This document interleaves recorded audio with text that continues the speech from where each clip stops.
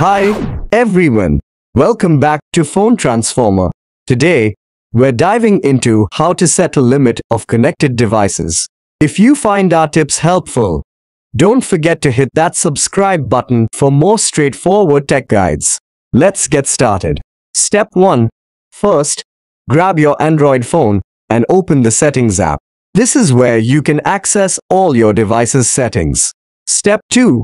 In the Settings menu, look for the Portable Hotspot option on the screen and click on it. Step 3. Next, scroll down the menu until you find the Connected Devices option, then tap on it. Step 4. Now, tap on the Limit of Connected Devices option. Step 5. You'll see another option on the screen. Step 6.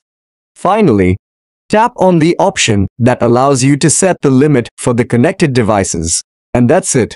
You've successfully set a limit of connected devices. Thanks for watching and see you in the next video.